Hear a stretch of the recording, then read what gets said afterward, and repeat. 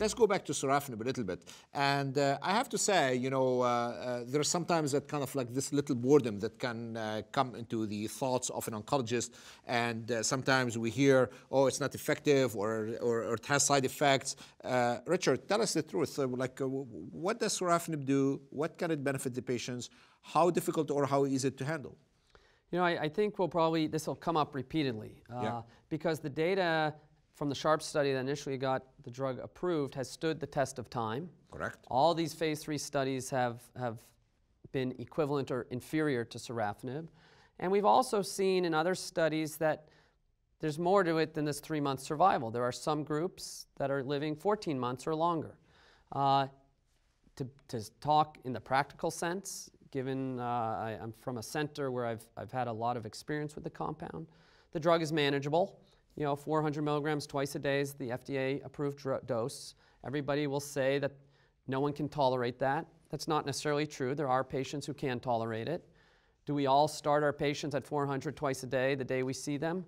No, I think there has been data as well as clinical experience that says starting 200 milligrams twice a day and then dose titrating quickly within 2 to 3 weeks helps patients stay on therapy and also teases out the patients who might have a super hypersensitivity, get bad hand-foot syndrome.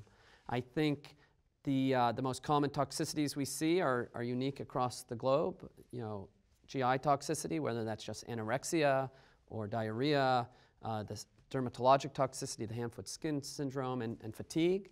Hand-foot skin syndrome can be managed with education about trying to avoid pressure on the hands and feet, as well as using urea-based creams. There was a phase 3 study published in JCO just I think in this past year that was presented at ASCO in the past that showed that prophylactic use of these agents, these urea-based creams, actually helps patients stay on drug and decreases the risk of hand-foot skin reaction. And then diarrhea, all of us are comfortable in medical oncology managing that in the context of irinotecan, capecitabine, other chemotherapy agents. And this drug, it's not much different. Imodium, being in contact with patients, I think is critical. This isn't, just because it's an oral drug doesn't mean you give it to them and you see them 3 months later. They need to come back. Typically, I'll see them within 10 to 14 days of starting, and probably every 2 weeks for the first month and a half, 2 months. And then patients can go monthly once they're on a stable dose and having stable toxicities. Fair enough. This is really very important information because, number one, let's look at the population.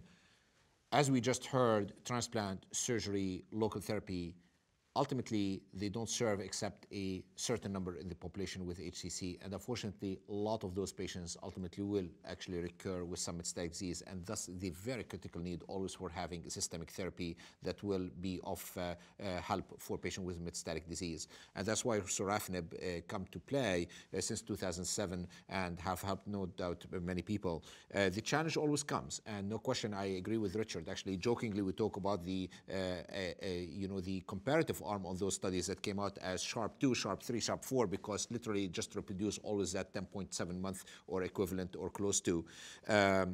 Yes, there has been a lot of data questioning the dosing and the tolerance, but I would probably agree 400 milligrams twice a day will be the appropriate dose to start with, and of course adjusted as deemed necessary. But don't give up, because it seems that the leeway that you can have in regard to the biologic activity and what you can do in that regard is pretty wide, and definitely you have a lot of maneuvering that you can apply to the patients.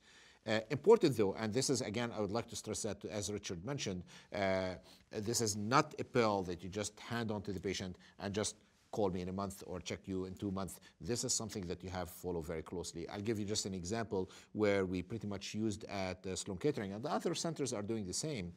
Some form of telemedicine, if you want to call it that way, where we pretty much, after starting sorafenib in a few days, we might very well call the patient and understand what kind of symptoms they might have. And if there's any question about any form of hand-foot syndrome, which is a drug-limiting toxicity of the drug, we'll ask to have some pictures sent to us through our portal, which is a secure system, which all hospitals have nowadays. We look at the pictures and decide accordingly how to adjust the drug. And you will be amazed how much you you can really reduce on the chance of having what we call grade 3, where there's peeling of the skin, which could be very hurtful, very painful, simply by simple close follow-up with the patient. So very, very important to have that close follow-up, as Richard said as well. Now, with this said,